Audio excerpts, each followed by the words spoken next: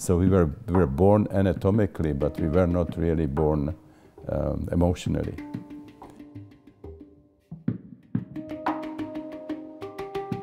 We are not sort of really fully in the world. We are still part of us. It's still engaged in the memory of birth. We are alienated from each other, from our bodies, from nature, you know, from the cosmos, from the divine. We spent, 9 months in the belly of the mother. Then we go through this wild ride of birth. And this remains recorded in our unconscious. For example, if the child spends hours in the birth canal, this would generate an enormous amount of response, but the response cannot happen. There's no way of screaming, there's no way of escaping that situation or struggling. It gives us a feeling of dissatisfaction with who we are and where we are. Things are not quite all right. We are not living fully.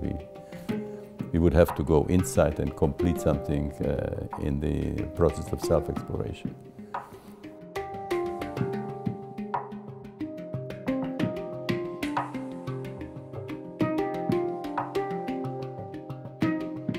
My patients started experiencing very, very challenging states in which they feel trapped, locked in, they had difficulties breathing, experienced, various pains, fear of death.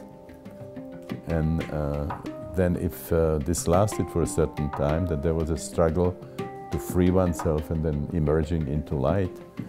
And then one patient after another was telling me that, for what they can tell, they relived their birth. And then I had the experiences myself, and it was very, very convincing reliving of birth.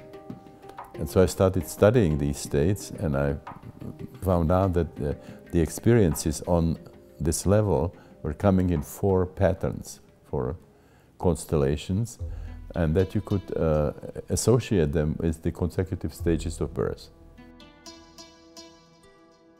And I started calling them basic perinatal matrices.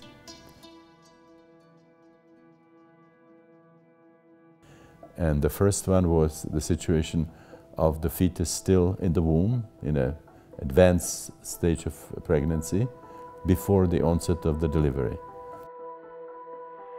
Then the second matrix was when the uterus is contracting, but the cervix is not open. So it's like contractions in a closed system, kind of a no-exit situation, very uncomfortable emotionally, physically, and also losing linear time. You cannot imagine that this would end or that the situation would open up. So kind of a hellish experiences. And then the third matrix was a situation after the cervix opened, when there are still contractions, there is still experience of constriction, compression, but there is a direction. You have a sense that you can get out. It's not a no-exit situation anymore. And then finally, coming out into light, which is the fourth matrix.